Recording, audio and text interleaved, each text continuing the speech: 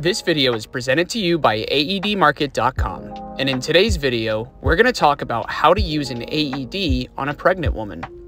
A customer asked us an important question: can you use an AED on a pregnant woman? Despite some confusion surrounding the topic, the answer is yes. A pregnant woman should be treated just like any other victim of sudden cardiac arrest. According to the American Heart Association, responders treating a mother suffering from cardiac arrest should not be concerned about harming the fetus by performing CPR or using an AED.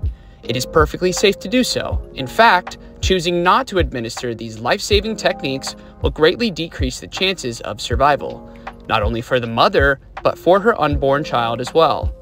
So let's cover how to use an AED on a pregnant woman. The answer is simple. Use the same technique you would if the victim was not pregnant.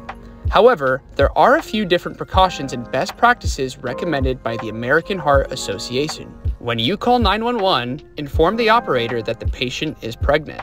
This allows EMS responders to take special precautions. When you begin CPR, make sure to perform chest compressions from the same way you would do for a woman who is not pregnant. Your compressions should be hard, fast, and targeted at the center of the chest at a rate of 100 to 200 compressions per minute. If the pregnant patient is revived, she should be placed on her left side to improve blood flow to the heart and fetus. So, can you use an AED on a pregnant woman? Absolutely. Do not hesitate to administer the same life-saving skills you would on someone who is not pregnant. More than one life could depend on it. If you have any questions, please give us a call at 1-800-441-8378 or visit our website www.aedmarket.com.